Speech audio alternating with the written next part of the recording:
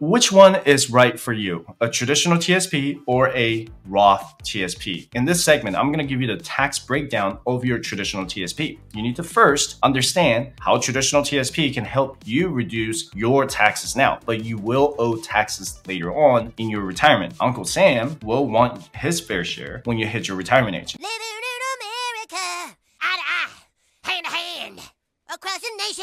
The first thing you should know is what's actually on your pay stub. And did you know that CNBC did a survey and that over 45% of Americans don't understand what's actually written on their pay stubs? And this is too true because I was definitely one of them because no one ever showed me how this worked, right? So a lot of people actually ended up getting underpaid or overpaid without noticing it, especially in the military. If you're serving in the military, you know what I'm talking about. And I teach this in my private client program. So if you're interested in becoming a part of that to talk about your pay stubs or your TSP, you can schedule your free session with me for 20 minutes by visiting financialconsultation.com/coaching. What you earn from your employer is your gross earnings, which means it's your income before taxes and deductions. So if you're in the military, you're going to get paid on the 1st and the 15th if you're on the active duty status. Most federal employees get paid every 2 weeks. And I know some federal employees have a different pay schedules, but a vast majority of them get paid every 2 weeks or 26 times per year. And while active duty military gets paid 24 times per year. And for the pre-tax deductions, it means that these deductions are coming out of your gross earnings based on your hourly rate or your base pay. So the contributions you make to the traditional TSP is going to be in pre-tax dollars, which means that you're putting those dollars in the TSP before you pay your taxes. And if you're a federal employee, you'll have to make some contribution towards your pension plan. And the contribution rate for your pension will depend on when you join the federal government. If you joined after 2014, then you're most likely on the 4.4% rate under first fray. That doesn't apply to people in the military because they don't need to contribute to their military pension plan. You can also contribute to your HSA and FSA in pre-tax dollars, but keep in mind that you can't have a combination of both HSA and healthcare FSA. If you already have an HSA, you can do what's called a limited expense healthcare FSA, which covers the out-of-pocket costs for dental and vision only. You just can't do the straight up healthcare FSA and HSA at the same time. There's a difference between limited expense healthcare FSA and healthcare FSA. And I used to have an HSA and dependent care FSA at the same time. And the healthcare premiums, dental insurance, and certain group term life insurance are also contributed before taxes.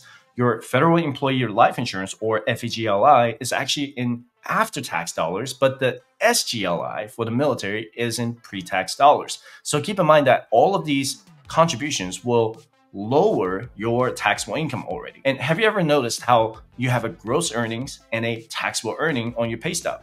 Your taxable earnings are the dollars that are taxable after all of these pre-tax deductions. Okay, so if your gross earnings are $5,000 in this week's paycheck and your pre-tax deductions are a total of $1,000, then your taxable earnings are actually $4,000. So you're not going to be taxed on $5,000, but you're going to be taxed on the $4,000 after all of these deductions. Okay, and I'm going to talk about the after-tax deductions in tomorrow's video, so be sure to subscribe if you haven't done that already. The tax deductions will come out of the tax earnings after all of the pre-tax deductions. So the government will take the standard 7.65% in FICA tax for your Social Security and Medicare. Sometimes it'll say OASDI or something like that. Essentially the same thing, okay? And your employer is also going to withhold your federal and state income taxes based on your filing status. So if you haven't done that already, be sure to update your W-4 if you have any updates to your marital status or the number of dependents you have in your household. In this scenario, let's assume that you are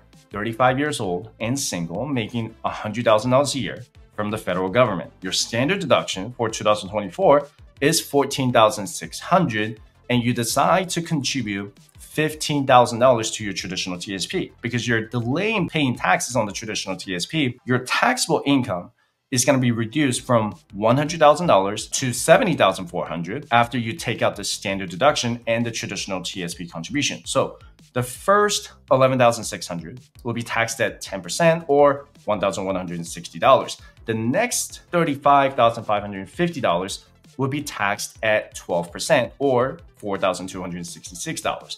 And then the next $23,250 will be taxed at 22% or $5,115. So the marginal tax rate is at 22%, okay? I did a video similar to this about a month ago. I still get a bunch of comments. People are really confused about the progressive tax system. Just because you're making $100,000 a year, you don't get taxed all 24% of your income. That would be crazy, right? It's the progressive tax system. The first $11,600 is gonna be taxed at 10%. The 15% contribution you make to the TSP, traditional TSP, let's say for $15,000, will save you $3,300 in taxes today, because $15,000 multiplied by 22% in the marginal tax rate is $3,300. So assuming that you have 25 years until you turn 60 years old with a 2% annual increase in inflation and 8% average annual return from the stock market, you should have about $1.4 million invested in the TSP by the time you turn 60 years old. You can always download my TSP calculator for it free by visiting fiserv.com/resources if you want to fact check me on that. So that 1.4 million in the traditional TSP is your taxable income when you retire, right? So let's fast forward 25 or 30 years into the future when you're retired.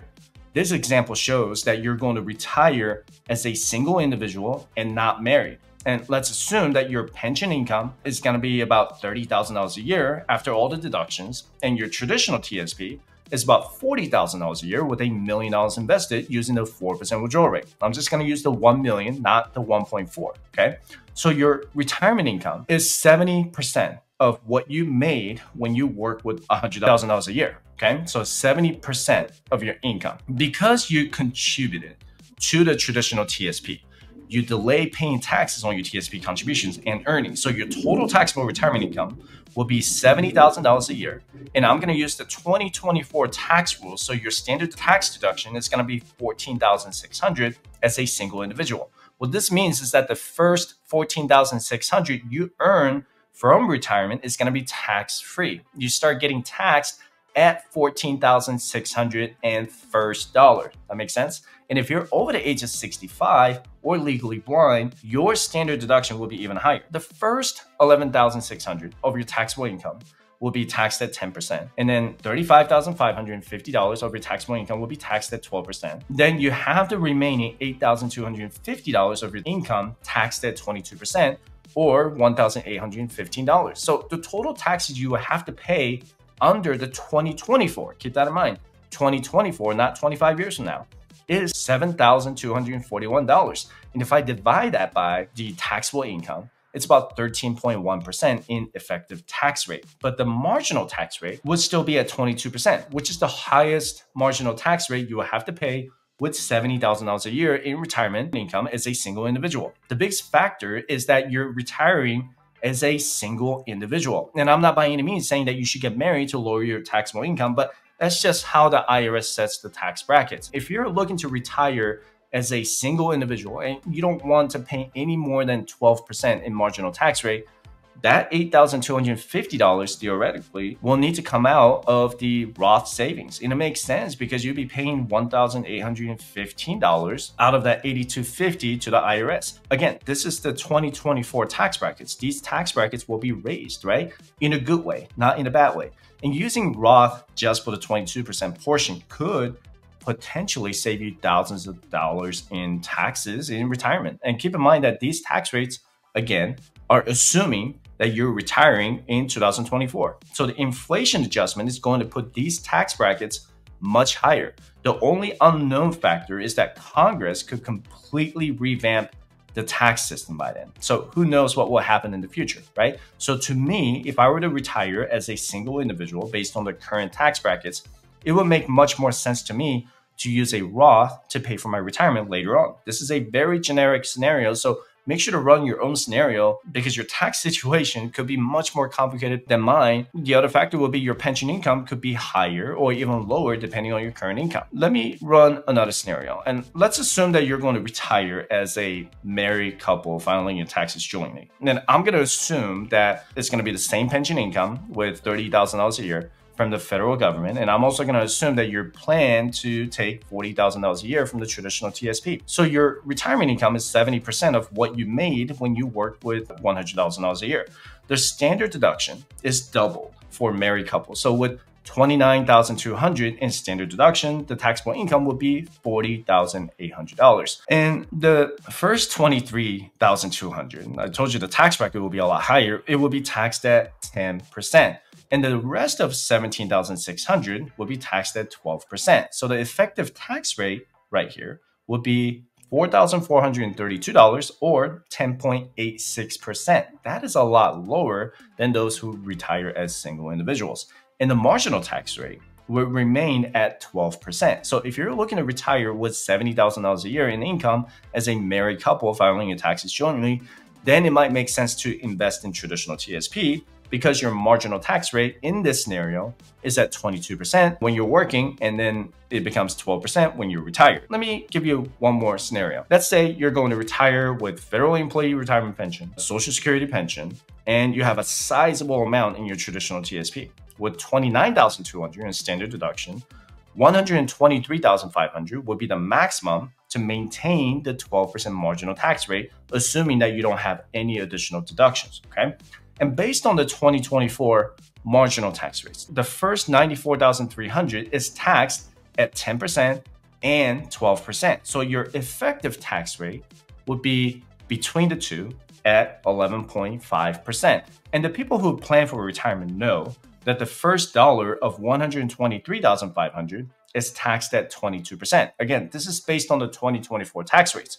These dollars will go up because they will be adjusted for inflation every single year. It could be $126,000 next year, or maybe $130,000 in the year after. So is it a big deal if you slightly go over $123,500? Not really, because you're just taxed 22 cents for the $123,500 first dollar, right? But if you think you're gonna have significantly more income during your retirement and you only invested in the traditional portion of your TSP, then you could use a Roth IRA to supplement your retirement income. Maybe using the Roth IRA could prevent you from going 22% to 24% or from 24% to 32%. And I know these are very generic scenarios, but I hope it gives you a certain direction on how to decide whether you should continue investing in the traditional TSP, Roth TSP, or a combination of both. And if you stay tuned or subscribe to my channel, I'm going to give you the breakdown of how the Roth TSP is taxed now and how it becomes tax-free later. In the meantime, don't forget to download all of my financial calculators for absolutely free by visiting firesearch.com/resources.